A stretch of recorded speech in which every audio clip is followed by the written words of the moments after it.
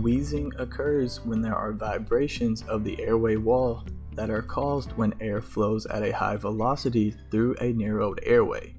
This is referred to as bronchoconstriction. So what that means is, when air rapidly flows through an obstructive airway, it creates a high-pitched sound that usually occurs on expiration, and that is what we refer to as wheezes. So in order to understand wheezing, you need to know the causes of a reduced airway diameter. Some of the common causes that you will see are bronchospasm, mucosal edema, inflammation, tumors, foreign bodies, and pulmonary edema.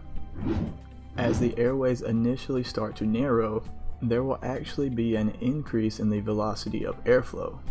This will cause the lateral wall pressure to decrease. And when this decrease in pressure occurs, the lateral walls of the narrowed airway pull closer together and the airflow stops. And when the airflow stops, the lateral wall pressure increases and the airway opens back to the previous position. This cycle continues to repeat itself many times per second, and that is exactly what causes the airway walls to vibrate and make the high-pitched sound that we hear when a patient is wheezing. So when you have a patient that is wheezing, it's important to listen to the pitch and the duration of the wheezes. So let's say after listening to a patient, you notice a decrease in the pitch and length of the wheezes. This typically means that the patient has shown improvement in their expiratory flow. So here's another example. Let's say you're a respiratory therapist and you've been ordered to provide a bronchodilator breathing treatment for a patient. Before the treatment, you listen to the patient's breath sounds and they are wheezing. Before the treatment, you notice that the wheezes are very high-pitched and they are present during the entire expiratory time. But then after the treatment, you notice that the sounds become lower in pitch and they occur only late in the exhalation.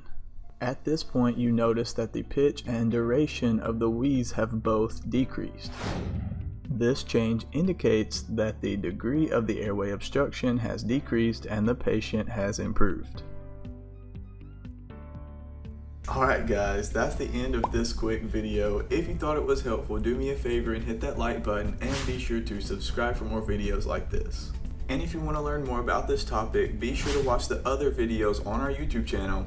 And as always, for more information, go to respiratorytherapyzone.com.